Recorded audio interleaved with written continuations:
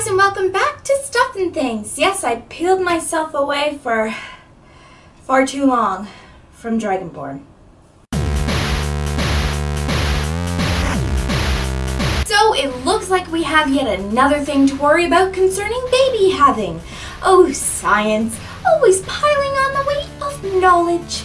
According to research done in Ontario, Manitoba, and Alberta, it's revealed that cesarean sections and whether or not you breastfeed has a huge impact on the natural bacteria, fungi, and viruses found in the baby's belly that help to keep said baby healthy, and obviously having a huge impact on whether or not there will be gastrointestinal problems later in life. So to break it down, women who had their babies via C-section tended to have the lowest count of gut bacteria, and those babies who were not breastfed at all, instead eating formula, had the highest count of gut bacteria.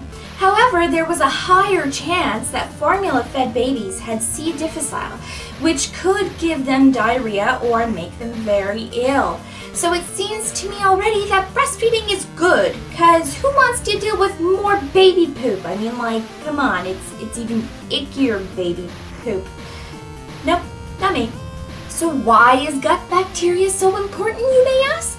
Well, in the past decade, research has been building a strong foundation on the fact that when a human body's microbiome, or gut bacteria, has been disturbed in some way, there could be a plethora of effects that are not so great that will hang around for the rest of said human's life.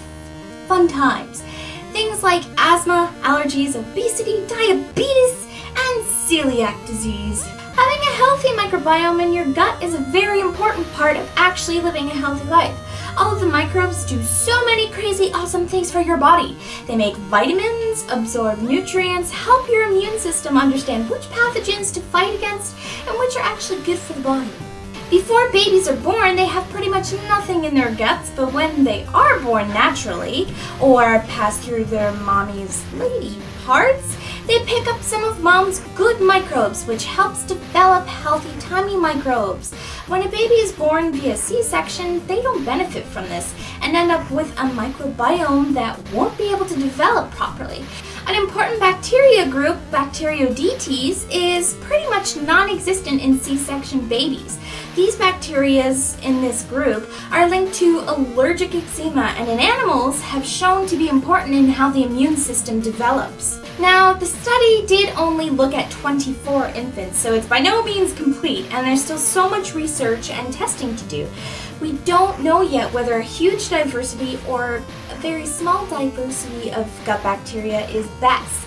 One last thing this has brought up for me is the fact that ladies are electing to have C-sections. Man, oh man. The media really needs to stop showing us the horrors of childbirth. Firstly, ladies, think about it. Laying on your back is totally not going to work very well. There's a thing called gravity, and it tends to help out quite a bit. It's true. It's true.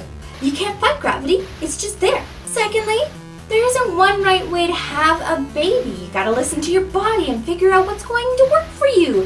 Thirdly, you cannot go into it thinking you can't handle it.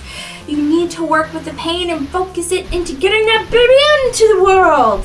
Yeah, so I'm thinking now that Dan's probably pretty glad he didn't have to do this story. Yeah. So what I'd like to know from you is, does science make the burden of decisions heavier all the time for you? Because for me, it's seeming that way. Sometimes learning is just too much. Let us know in the comments down below, and if you liked what you've seen today, don't forget to click that like and subscribe button, and I will go play more Dragonborn DLC.